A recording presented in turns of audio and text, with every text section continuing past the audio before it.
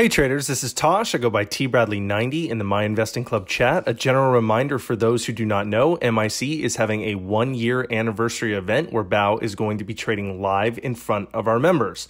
It's coming up August 17th. Mark your calendars. As an added benefit for our members, the event is 100% and exclusively free for annual and lifetime members, while lifetime on top of that get extra coaching before the event and guaranteed front row seating. While most charge for these events, we show our support by making it again free for annual and lifetime members of MIC. If you're interested in signing up and attending this event, DM TBradley90 in MIC Slack chat and or email myself at tosh@myinvestingclub.com. Now, today we have a very special video for you guys as one of our head moderators, Joe Kelly, who puts together his weekly Sunday video series on trading basics, has graced us with yet another video. This week, he talks about greedy trading and basic tape reading. While today's video is just a preview of the full-length video, if you want to watch the full length or any of our exclusive content, then become an MIC member. All right, so this is day one of MBY. We had a gap up in pre-market from 31 cents. They had a catalyst that was apparently that their drug was available for sale now on Amazon.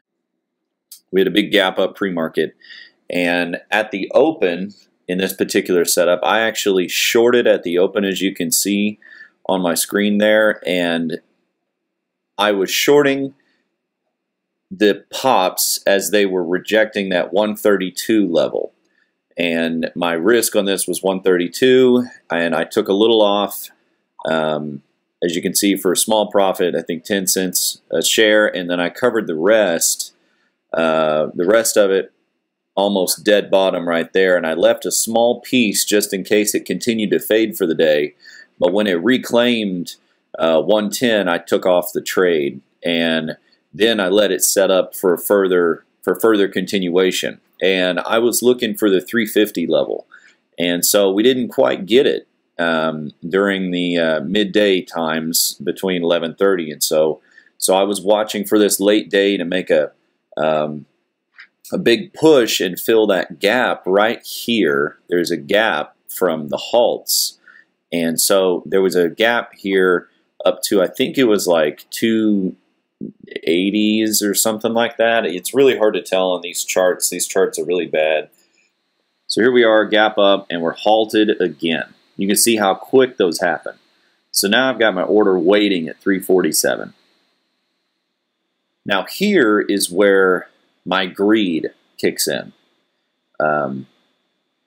This has been my single biggest struggle as a trader for the longest time.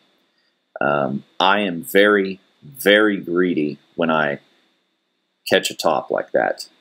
And I have a decent average. You know, for me, 60 cents a share of risk is not really that bad in this particular scenario, because it could halt all the way back down to 180s, maybe 170s, and then, you know, the risk reward is there completely. So here on the left, you can see me getting my range orders ready. So I want it to, let me just explain this order really quick. I want to short at 347, and as soon as I short at 347, the rest of my position, it'll bring my average way up, and I should end up with about a 320s, 330s average if I get that fill.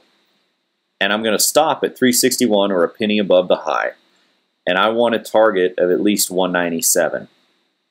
So when I click send orders, those two orders are going to go live. This order on the bottom will not trigger until the top order executes.